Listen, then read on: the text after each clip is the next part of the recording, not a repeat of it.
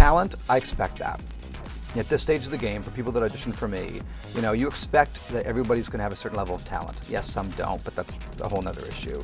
You know, what is that extra spark that people have that gets in the job? And it's more than just talent. God bless the person that comes in and makes me, instead of this, makes me sit forward in my chair.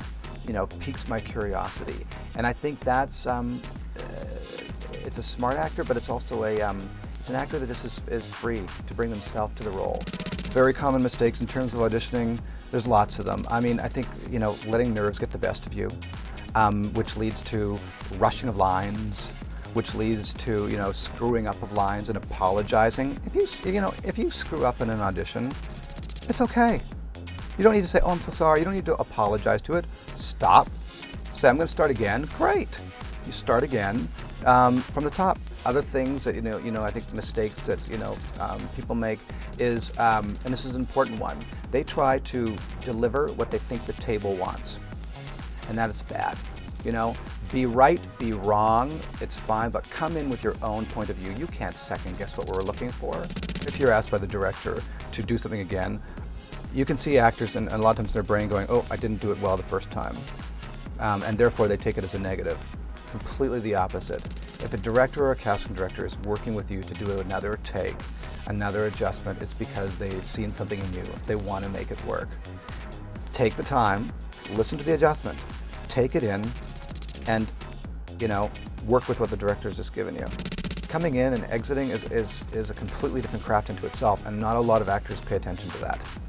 I don't understand why. If you come in and it's a tight-lipped panel, don't walk up and go, hello, how do you do, and extend a hand, because that's not the type of panel. Take the moment to read the room. A lot of actors, when they're finished doing their whatever it is, whether it's a song, whether it's a dance, whether it's their scene, they stand there with this kind of a look that sort of indicates, so how was I?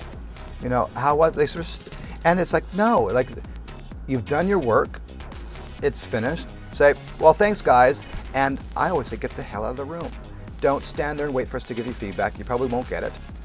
Leave the room so quickly that if we do want you, we'll call the monitor, we'll call the assistant, we'll be like, oh my God, go and grab him or her. We need her back, we want to see something else. I think follow-ups for actors is very, very important. A lot of people don't do it, which surprises me. I love thank you notes. I think they're appropriate. It doesn't need to go on and on and on. It does not need to, you know, be verbose, just a simple thank you. And also it's about being smart. Remind me which audition it is. I may have done 4 auditions in 1 week. And this is not just even follow up on an audition. It's let's say you've auditioned for me 6 months ago and you've done 4 shows. I love those postcards, which is your photograph, stamp on the back, quick note telling me what you've been up to. It keeps me in the loop. It keeps me knowing that you are a working actor. And it makes you a valuable commodity to me. And how quick and easy is that? I don't need to open up an envelope. I just read it, see it, and I get it.